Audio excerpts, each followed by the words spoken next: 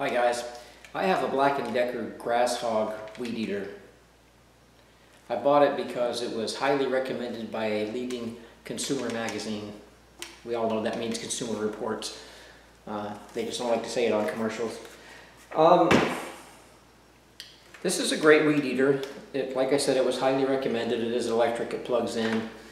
It actually scored, at the time, I've had it for several years, it scored the best in its category. And it's a great weed eater, there's nothing wrong with it. What I do have a problem with is, where did I put it? These things right here. It takes these little cartridges, which have combined into two spools of weed eater string. And this stuff, I haven't bought these in years. I keep the same one and reload it out of a bulk package, which saves a ton of money, but it takes a lot of time and it's a real pain in the butt. But I used the same one over and over again. Last time I bought these, they came in a 2-pack and they were 12 or 14 bucks, and every time I use the weed eater, I go through at least one, if not two of these. My wife told me the other day, when I was talking about this, that she had heard you can use zip ties instead of this string. And I had never heard that. And the more I thought about it, the more I thought, you know, that's a pretty good idea. So today I'm going to try that out. I'm going to try using zip ties and see how that works. So stick around.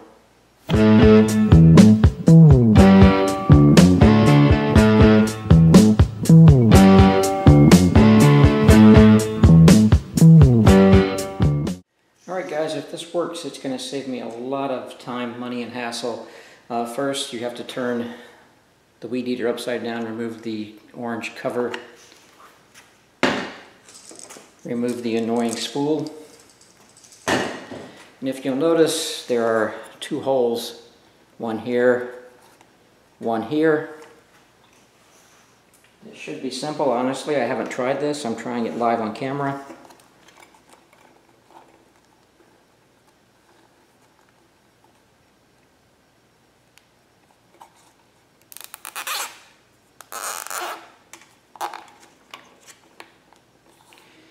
The only problem I can see with this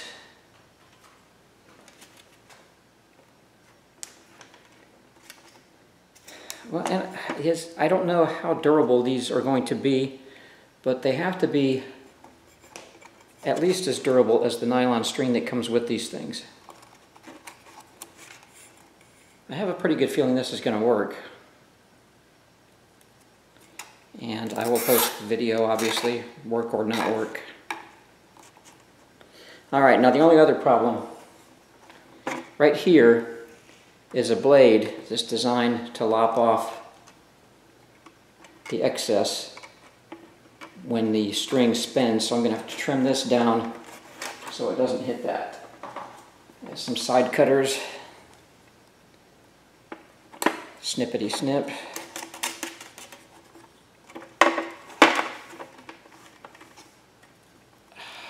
It's hard to hold this up and do this at the same time, but there's the second one.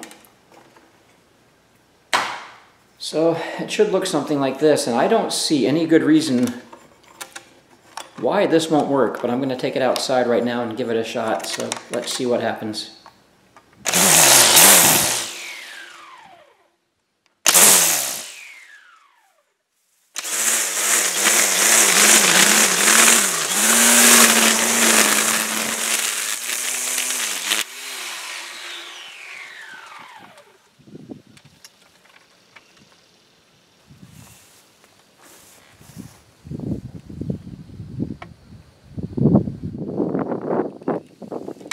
Okay, well, as you can see, that was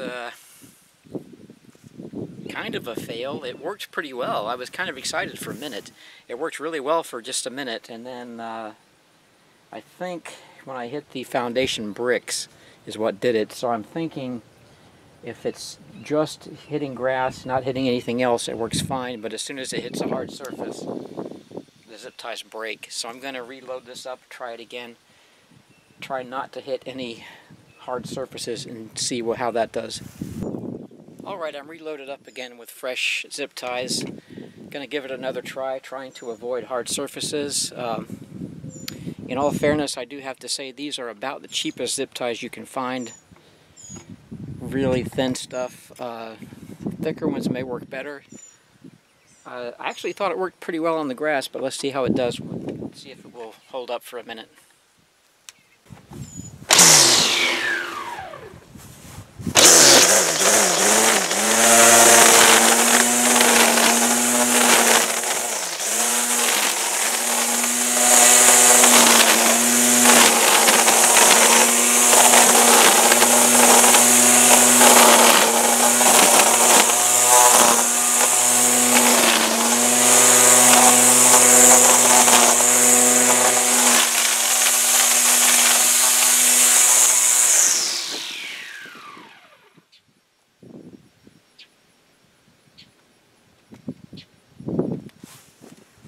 Wow, I'm going to say that worked. So can you use zip ties on your weed eater? The answer is yes and no. If you're just trimming grass, it seems to work fine. I don't know how long it will hold up. It definitely cuts the grass. If you're hitting concrete, you're hitting bricks, something like that, at least the dollar store zip ties are not going to hold up. Better quality ones? Who knows? But it's a really interesting idea, and at least if you need to use the weed eater and you don't have the actual string, you can use zip ties in an emergency. At least we know that. So, one thumb up. Alright guys, as always, thanks for watching. Please like, share, and subscribe. Thanks guys.